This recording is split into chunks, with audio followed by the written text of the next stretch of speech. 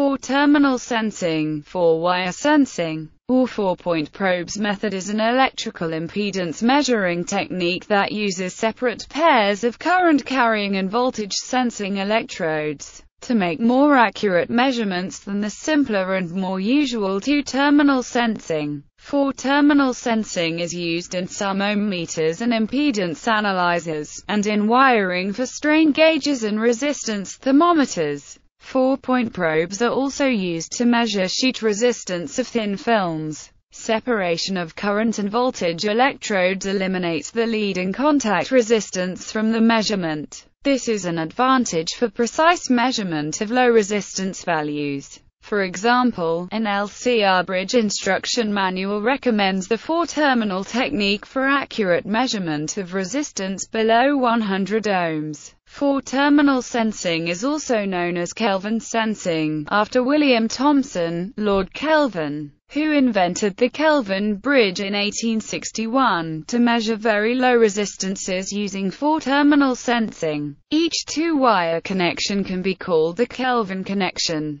A pair of contacts that is designed to connect a force and sense pair to a single terminal or lead simultaneously is called a Kelvin contact. A clip, often a crocodile clip, that connects a force and sense pair is called a Kelvin clip. Operating principle: when a Kelvin connection is used, current is supplied via a pair of force connections. These generate a voltage drop across the impedance to be measured according to Ohm's law V equals IR. A pair of sense connections are made immediately adjacent to the target impedance, so that they do not include the voltage drop in the force leads or contacts. Since almost no current flows to the measuring instrument, the voltage drop in the sense leads is negligible. It is usual to arrange the sense wires as the inside pair, while the force wires are the outside pair. If the force and sense connections are exchanged, accuracy can be affected, because more of the lead resistance is included in the measurement. The force wires may have to carry a large current when measuring very small resistances,